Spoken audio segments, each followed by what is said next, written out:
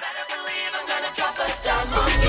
I'll get you, and when I do, you're gonna be busted.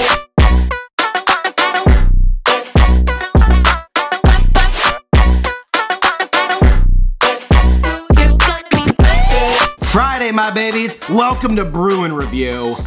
When I'm on the internet, I'm watching Brew What kind of beer we got today? Today we've got Moobies Sour Ale, Wild Ale with passion fruit, guava, mango, and pineapple. 8% volume, Florida Vice. Oh, that's what they call this. Moobies and Mars, Florida Vice. So a couple Mondays ago, we went to Moobies Pop-Up to meet Kevin Smith and got to hang out, got some delicious beers. It was a super fun day, so we're snagging these Moobies beers here today. And then what are we eating? Today we're eating Calabrese Salami and marinated peppers. Thin crust pizza from Private Selection. It's pizza. I'm really intimidated by the olive oil grana padano sauce. Like I couldn't, if you were like, gun to your head, like what is that? I go, I know what olive oil is, but I don't know what grana padano is. Zero idea. Yeah, is that a fruit? Arugula pesto and thyme. Interesting. Thyme. Moron. And Calabrese. Oh, spam call. I'm excited for this pizza though. It looks very interesting. Very interesting. All right, Private Selection. I think is that like a Kroger brand? I think so, but I don't know for sure. I thought so earlier, but now I'm second guessing myself because it's a product of Germany. I don't think Private. That's a good point. Kroger's based out of Ohio, so now I don't know what the hell's going on in this world. All right, Private Selection, cheers.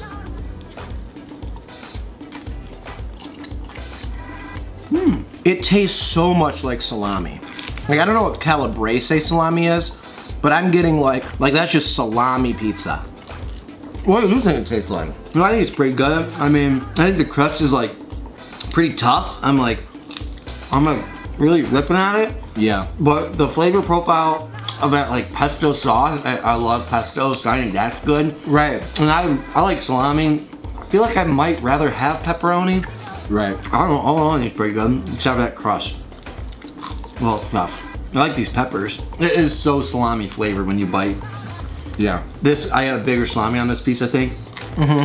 It's so salami, I'd much rather have pepperoni. When I was overseas, I couldn't believe how much they love to put salami on pizza. Like, that's not a thing here. All the major, like, fast food pizzas, if you will, you can't get salami. You can only get pepperoni. But for some reason in Europe, salami is a very common topping. Yeah, I wonder why that is. Yeah, this is like one of the more interesting pizzas we've had. You know what I mean? Like, this is pretty unique. It's very unique. You can tell just by looking at it with all the green and those weird red peppers on there. These marinated peppers are crazy looking. I'm about to look up some pepperoni facts. You're not the only one who knows how to do research around here. But does that mean that I have to take on your role and just absolutely berate you for looking something up? Importing pizza from Germany is so funny to me for some reason. Yeah, it is. That's like getting cheesesteak from California. Pepperoni is an American variety of salami. That's interesting. It is. I thought they were in the same family. Salami is a cured sausage, fermented and air-dried meat. Pepperoni is an American variety of salami. Interesting, yeah. You're like the pepperoni police. I don't know if I like it or don't like it. Like, I'm kind of like, we'll figure it out. I don't know. I don't like actually know what my emotions are towards the pizza. Keep having more. Oh, you'd love that. I've said this before too. When you order pepperoni pizza in Italy, it's red pepper pizza. The word pepperoni in Italy means like red pepper. Oh, that's funny. So I got a lot of red pepper pizzas. Do you just gotta say it, pepperoni? Yeah, you gotta say it really, really racist. Oh. Then you know, they go, oh, you from Ohio? Yeah. Pepperoni. Can I have a pepperoni pizza? They probably don't have much bacon pizza over there either. None. Can we get some salami and... Brian, let me handle this. Scusi, babidi-boopy? Che cosa? All right, before we go ahead and thumbs up or thumbs down the Private Selection Calabrese Salami Pizza, let's do a shout out. Let's do it. Discord shout out! Discord shout out! Discord shout out! We got a Discord at Number 6 with Cheese. It's kind of like a Slack channel mixed with an AIM chat room is like what I like to say. You can just chat with all the Number 6 with Cheese fans in real time. People have become real close friends on there. It's pretty awesome. So we've linked the Discord channel below. Click on it, it opens up a little window. You can make a profile, and remember back in the day when you could have screen names? Well, that time ain't done, my friend. 2020, 2021 is the year of Discord. Don't be jealous that I've been chatting online with babes all day. Hang out with us on Discord, talk with diehard Sixers, and we'll love you for it. Also, a lot of this Discord people kind of get like the first look into a lot of things, just kind of how it goes, so be a part of the conversation. What? Eric McCluskey, our off-screen drummer. Drum roll, please. Thank you, sir. Thumbs up or thumbs down on whether or not you liked, you enjoyed. You think the Sixers should spend their hard-earned money on a Calabrese salami and marinated pepper pizza from Private Selection? All right, I'm doing a really in-depth analytical analysis, so Great. buckle up, ladies and gentlemen. Do you want to go first? The only thing I'll say is, there's so many better frozen pizzas for the price of $6, $7, $8, so this is a skippable one. Go ahead. I think this is a fine pizza. I think that the crust is a little odd, but I think the pesto and the salami are pretty decent. Yeah. Here's where my analytical resources get a little nutty. I have a little bit of a streak of what's that stuff called where it's things that probably aren't real but people believe in them, like Conspiracy Bigfoot. theory? I got a little bit of a conspiracy theory Okay, I love it. line through my blood. My theory is that people buy frozen foods. I'm one of you, so don't take this offensively, but we're all trash. I'm a guy who drinks Natty Light. I don't sit there and pretend like I'm not a person who drinks Natty Light. Right. Right? Mm-hmm. As a one trash gutter human being from the downtrodden West Hill, I grew up near a freaking I grew up between a porn theater and a Jeep factory, okay? So I'm not talking down to you, I'm talking with you folks. This is too hoity-toity for us. This is like going and getting that fish egg, the caviar and stuff. Like, there's just certain things that people who are trash people. Your review of this pizza just killed someone. That is so loud. How to do that? Now How is that so loud? I want to know the concept of how I did that. Like a gun to the mouth, like they got mad about it. They were listening with like a cup, one of those cup strings. Yeah, and they killed themselves in their car. My point being, if you eat frozen food, I'm assuming you're one of me. You're a trash human. It's the same way as like, I like that. If you go to like a steak restaurant, you're not, I would think you're not one of me. You're probably hoitier-toitier than me. If you drink Natty Light, you're probably a person like me. If you drink barrel-aged beers, and you're probably a little hoitier-toitier than me. You probably grew up with a silver spoon up your butthole. For hoity-toity people, I just don't think that we're gonna enjoy this. Or not for hoity-toity, for gutter trash folks like me. Us gutter folks aren't, that's why I thumbs down this. It's not that it tastes bad, it's that it tastes too good for us. Our palate isn't used to like fresh salami and pesto. It kind of like, it's intimidating, it like scares us. So it's okay, but that's my full in-depth review of why I don't think the average American who gets frozen foods should venture into this realm.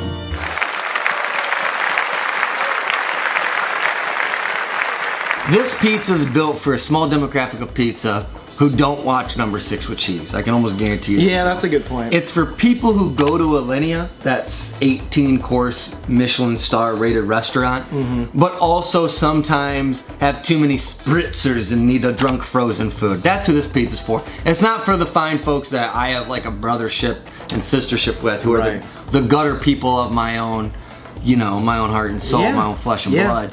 So me and you, us folks, this ain't for us, bro. This is for Richie Riches who find themselves, they still need frozen pizzas too, like, you know. Yeah, I hate how much I agree with all of that. That's a perfect assessment of this pizza. And the fact that we did such an in-depth analysis of a frozen pizza also concerns me. Yeah, but it's a part of the show. You know what? That analysis doesn't need to exist. Guys, we'll see you Monday for a brand new video. Let us know if you've ever had any frozen pizzas from Private Selection. It also sounds like a porn company or something. Yeah, it does, doesn't it? That really does. Like privateselection.com sounds like a subscription-based porn website. If someone told me you can go to Private Selection and check out some nice Calabrese salami, you know what that's what I'd be thinking. That's not how people with salami usually present their goods. Oh, not the porn you watch.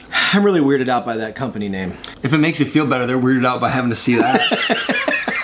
Guys, we're gonna open up a package at the end of this video, and we'll see you. If you don't want to watch us open that, that's totally fine. We'll see you Monday for a brand new video. Let us know your favorite frozen pizza.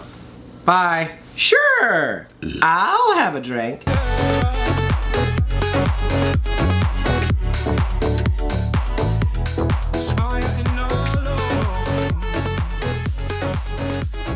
We've got the goods. We got something from Daniel Richardson. Ugh. Whoa. It's a big old box. Very little people spell our names correctly, so I'm really proud of that. Yeah, good job, dude. Thank you, Daniel. Oh, all right, I'm gonna hand them to you. You wanna tell them what it is? Yes. Oh, babe. Oh, sorry. Oh my God, incredible job wrapping this. Top 10. This is incredible. Oh, wow, what a can. Lactose. Yeah, that's become a really big thing in craft beer. So odd. Such a great pack job. All right, this is Icarus Brewing Double Dry Hopped Imperial IPA with lactose from Daniel. Dude, these cans are absolutely beautiful. And then we got Icarus Brewing, oh boy, Waikikamukohau Imperial IPA, wow, from New Jersey. There you go. I was going, what island of Hawaii are these from? Yeah, right. They're from Lakewood, New Jersey. This is Icarus's, and then you can just pretend to know how to say this beer out loud. So we each got 2 of these beers. So we'll do an episode with these, and then we get some little side beers to enjoy and get drunk on the side of things. There you go. Which is fantastic. Beautiful cans. Yeah, dude. Fire labels. 8% alcohol and 8.1% alcohol. Sean and Corey like to get blitzed. Here's the address if you want to send us stuff to open on camera, and if you have any beers that you swear by and you want us to drink on camera and decide whether or not you were right or wrong, that's the address. Guys, thank you so much. We'll see you Monday. Corey might hate it. We love you guys. Thank you. Bye.